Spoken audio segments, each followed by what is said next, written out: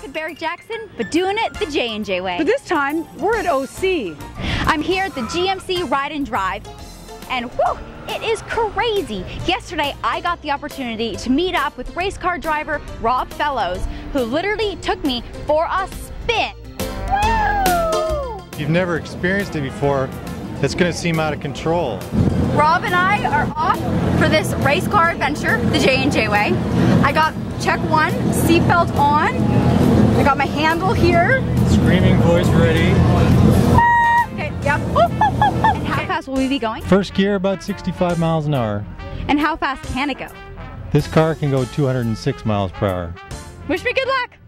Okay, we're going the J&J way. How do you feel when you're driving? Well, it's probably one of the biggest rushes you can have. Here we go, baby. Let's go, Ron, for next. How long does it take to pick up the speed? About 3 seconds. Now, from the passenger seat, you're gonna feel like the car's, I mean, it's crazy. It's fast and sliding and you're out of control. Round the corner, baby, round the corner.